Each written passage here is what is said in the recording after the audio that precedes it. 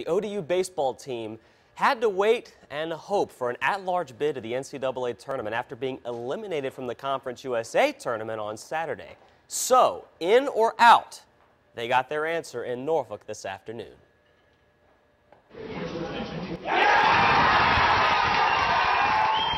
Well, that says it all. Monarchs celebration in Norfolk. The ODU baseball team headed to the NCAAs for the first time in 14 years.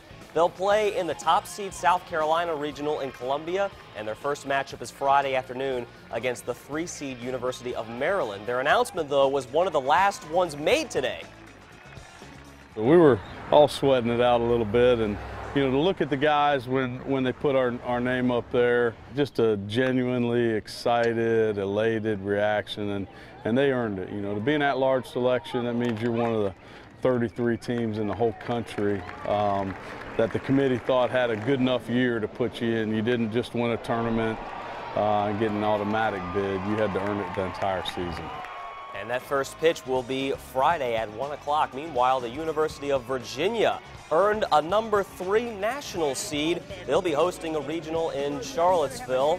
Heck, that's not really much different than any other year. The Cavaliers will play in-state foe Liberty on Friday at 2. The other teams playing in Charlottesville, George Mason, who's back in the NCAAs for the first time in 5 years. Look, Nicole Livas is happy, along with Bucknell and Arkansas.